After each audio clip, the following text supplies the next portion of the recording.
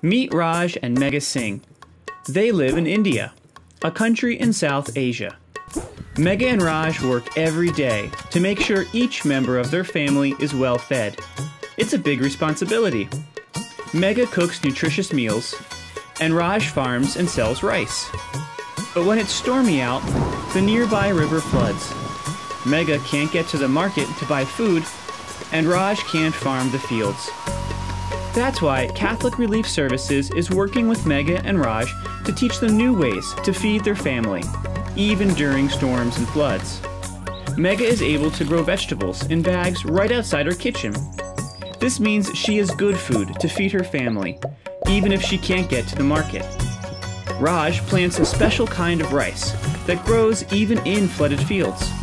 No matter how much it rains, Raj knows the rice crops will survive, and he will still have rice to sell at the market. Now the whole Singh family is healthier and better able to thrive. Our communities are stronger when every member is cared for, especially those who are most vulnerable to disasters like floods. That's why we are called to care for every member of our human family.